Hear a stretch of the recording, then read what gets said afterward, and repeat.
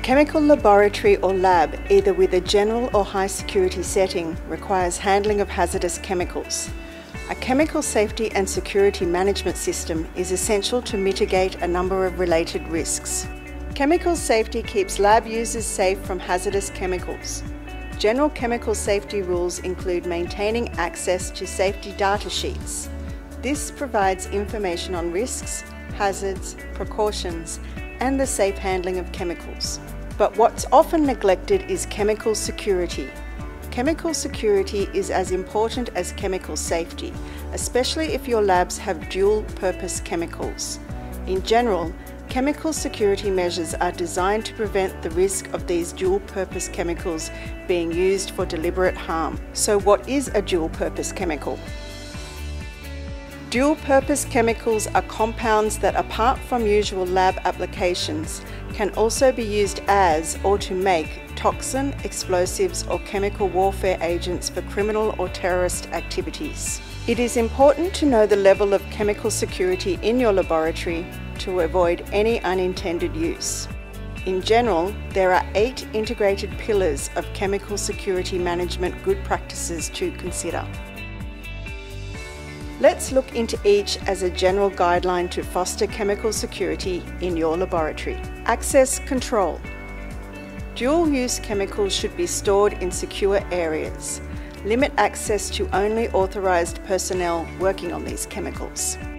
Background checks of new employee or students. Background checks of a candidate should ideally be performed before employment or admission, within the limits of Personal Data Protection Acts in your country.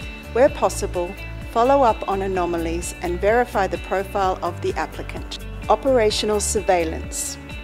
To impose additional surveillance and situational awareness measures in labs where chemicals are stored, practice entry logs, allow only authorised use of dual-use chemicals, restrict personnel from working alone, and limit access during off hours. Locked storage.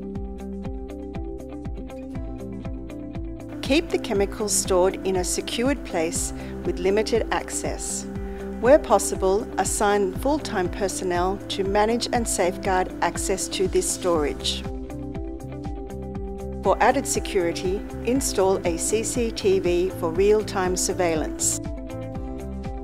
Laboratories should also be protected from unauthorised access by the general public, ideally by a security perimeter system such as fencing and a guarded single point of entry and exit.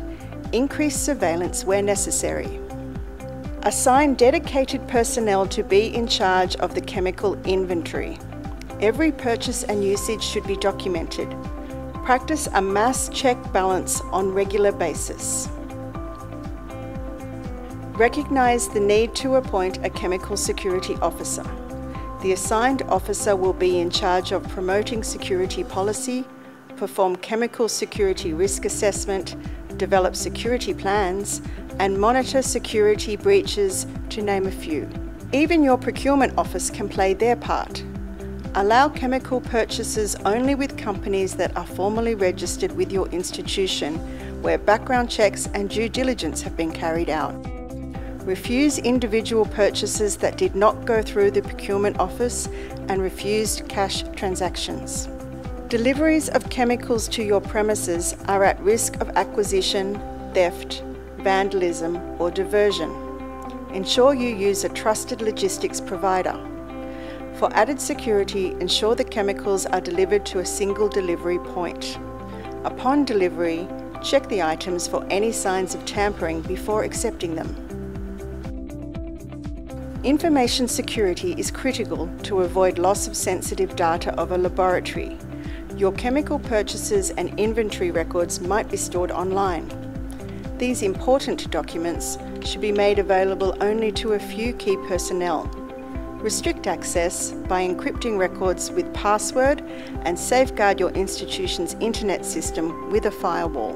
Practice a healthy and safe working environment by creating awareness on the importance of compliance to chemical security procedures at your institution. Educate your staff and students on code of conduct and research ethics. Encourage your staff and students to report any suspicious behaviour. Ensure your staff have sufficient training to respond to any chemical security breaches.